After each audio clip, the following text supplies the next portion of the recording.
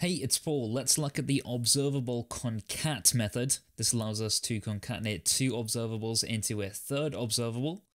So right now we have observable 1, which is simply the values 1, 2, and 3. We're mapping this with the map operator to times the values by 4, and the second observable, we're mapping it to times the values by 10.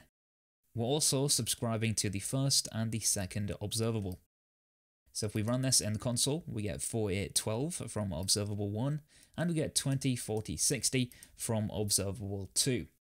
We could, of course, make a third observable, so my third observable, and we can make this equal to rx.observable.concat, and we're going to concatenate both my observable and my second observable.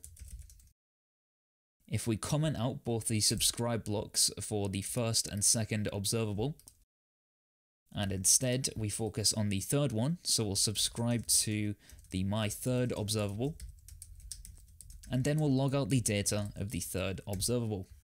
If we clear this and run it again, we get the same result: 4, 8, and 12 from observable 1, and 20, 40, 60 from the second observable. I hope you found the concat method useful. If you like this and you want to see more RxJS videos, hit that subscribe button and let me know in the comments section below. My name's Paul, and I'll see you next time.